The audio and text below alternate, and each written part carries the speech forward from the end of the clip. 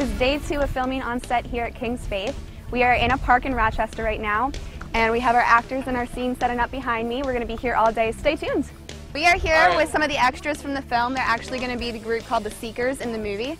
So tell us, what are you doing? How are you feeling?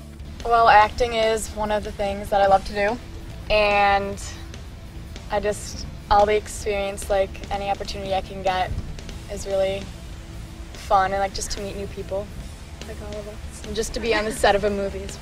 Hey guys, so I'm here with Erie Canal. He's actually one of our major characters here in the film. So tell me, what's it like to be part of this production?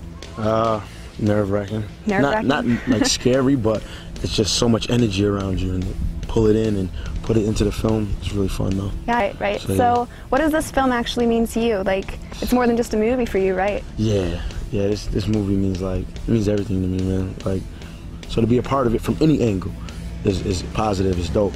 But like when I first got here, I had to really step aside and just sit somewhere like, well, it's about to happen.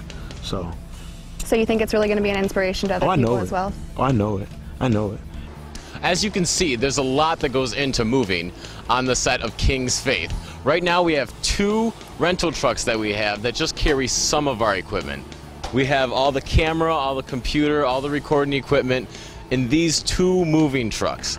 And whenever we want to film or go anywhere else from set to set, we move everything.